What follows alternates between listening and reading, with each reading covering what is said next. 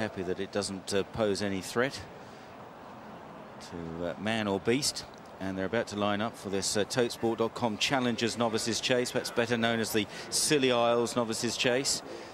Always been won by a good horse, won by Paul Nicholls trained runners for the last 2 years, New Little Brick and Napolitane. So Silverburn bidding to complete the hat-trick here, and he's in front going towards the first. Silverburn in the light blue jacket from Wee Robbie, the market man. Little nod from the grey, keep the dream alive, and present oriented is the back marker, the outsider, as they jump the second.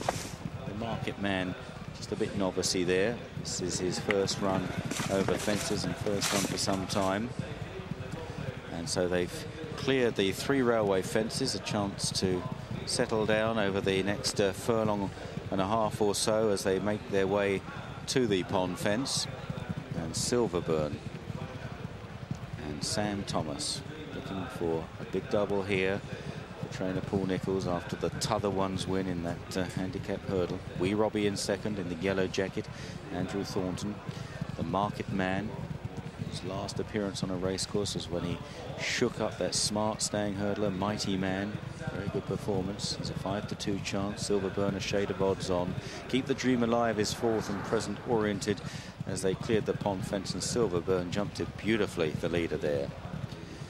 So turning into the straight for the first time, Silverburn didn't appear to stay the 3 miles at Kempton last time. Nevertheless, over this 2.5 miles, setting quite a brisk pace as they head now to an open ditch. Silverburn from Wee Robbie and the Market Man, keep the dream alive and present oriented.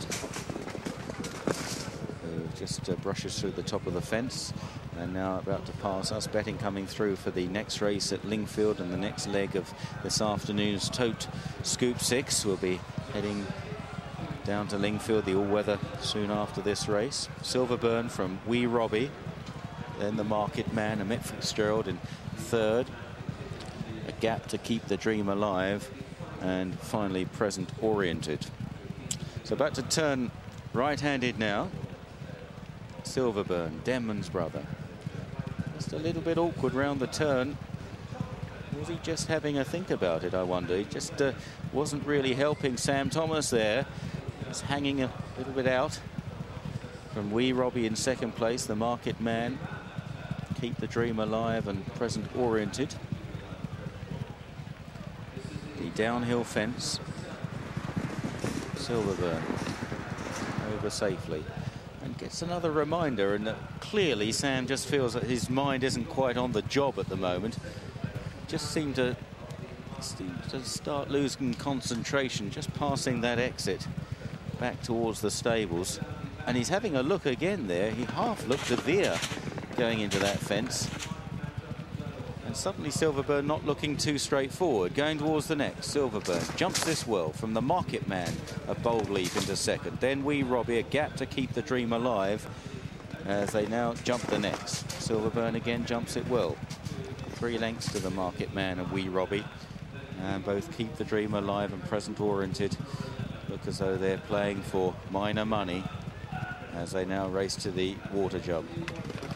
He's made it all so far, the favourite here, Silverburn. Just needed a little correction from the man on top, running down the hill. Wee Robbie in the yellow jacket, the Market Man right on terms after this long absence as they jump the first of the 3 railway fences onto the middle one. Silverburn jumping very well now. Wee Robbie and the Market Man second and third, the last in the back straight. Silverburn again beautifully to the other side. Wee Robbie lands second, the Market Man in third, and then a big gap to keep the dream alive and present oriented. So now on the run towards the pond fence.